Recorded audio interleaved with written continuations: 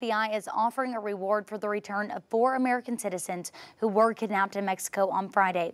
That reward is also for the arrest of the people who took them. An agency says that gunmen opened fire on the 4 Americans shortly after their white minivan entered the Matamoros, Mexico from Brownsville, Texas. Now, Christina Ruffini, she has the latest from Washington, D.C., and we do want to warn you that some of the images in this report are disturbing. A post on Twitter Friday appears to show the moment 4 Americans were kidnapped in Mexico.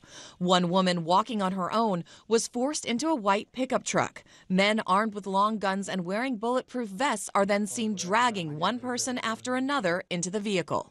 This happened Friday in Matamoros, Mexico.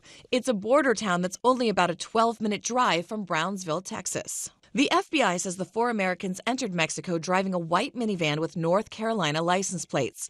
Shortly after crossing the border, gunmen opened fire on the passengers in the vehicle. All 4 Americans were taken from the scene by the attackers. Their conditions are unknown. Also on Friday, the U.S. Embassy in Mexico posted an alert about media reports of an individual shot during what appears to be the same incident, warning government employees to steer clear. The alert also reminds U.S. citizens that this particular part of Mexico is a level 4 do not travel, the highest level warning in the State Department's travel advisory system. The consulate in Matamoros has posted at least 4 security alerts since February of 2020. Warning of drug cartel violence, crime, kidnappings, and clashes involving criminal armed groups. The FBI is offering a $50,000 reward for the return of the victims and the arrest of those involved. Christina Ruffini, CBS News.